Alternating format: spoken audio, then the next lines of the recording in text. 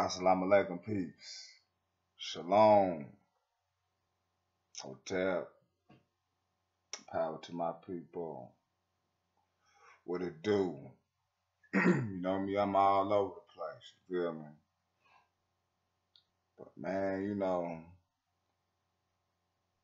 just like the video I put out about the education of this so-called schools, the school system.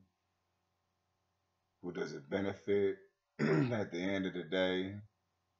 And then you get these so-called degrees, get these loans. You go to school, you get out, think you're going to get a job. You ain't got a job, so you barely got to work at Walmart, somewhere that feels beneath you and you feel like you waste your time.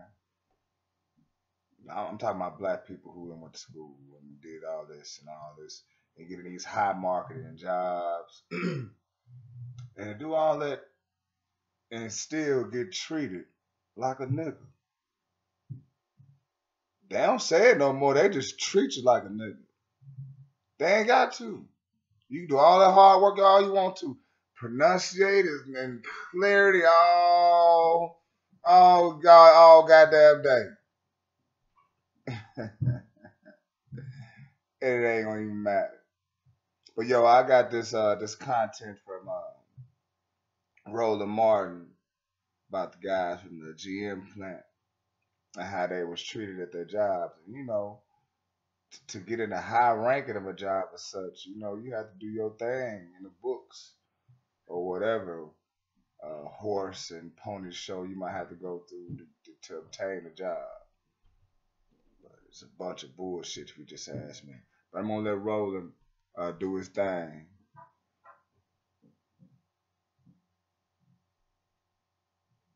Folks, an absolutely disgusting and infuriating story out of Toledo, Ohio. Last night, Sarah Seitner of CNN broke the story of brutal out in the open racism at a GM plant there in Toledo. Current and former employees of GM are suing the company for tolerating a racially hostile work environment where use of the N-word was common. Here's a portion of Seitner's report. And the two men she interviews were supervisors at the plant with six-figure salaries before the constant racism forced them out. When did you notice overt racism? Well, when an employee that was under me, he told me that back in the day, a person like me would have been there. See, and that's another thing. Brothers, if you got positions at jobs and there's some white people up under you, let me ask you this question. Do they like your supervision?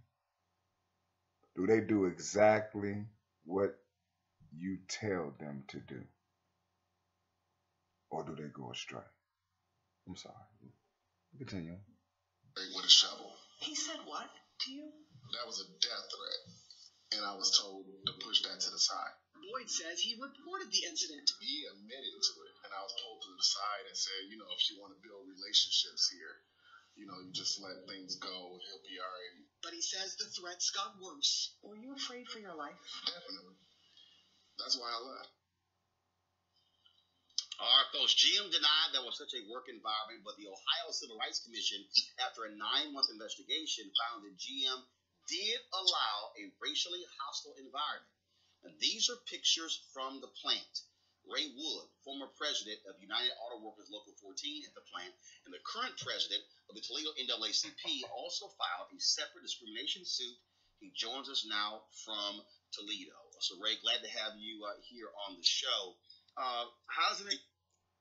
Well, I don't want to go too far in the back and forth with that, but it's just like it's sad, but it ain't sad because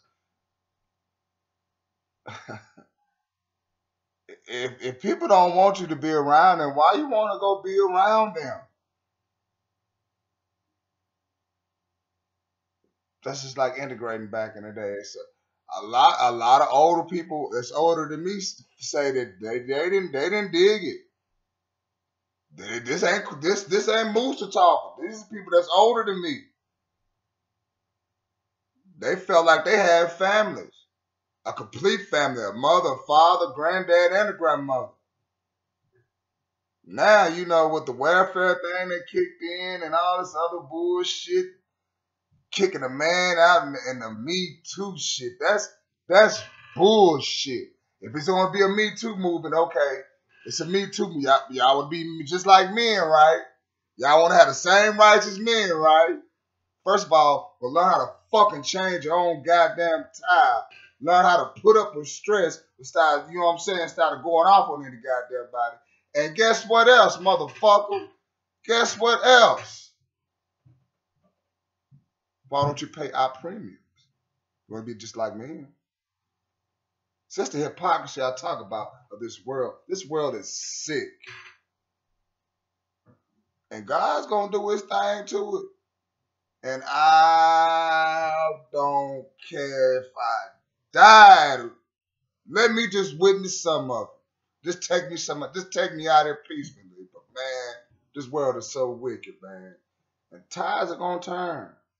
But this is your boy, man. Like this video. Subscribe to the channel, man. And I'll be out. Peace out.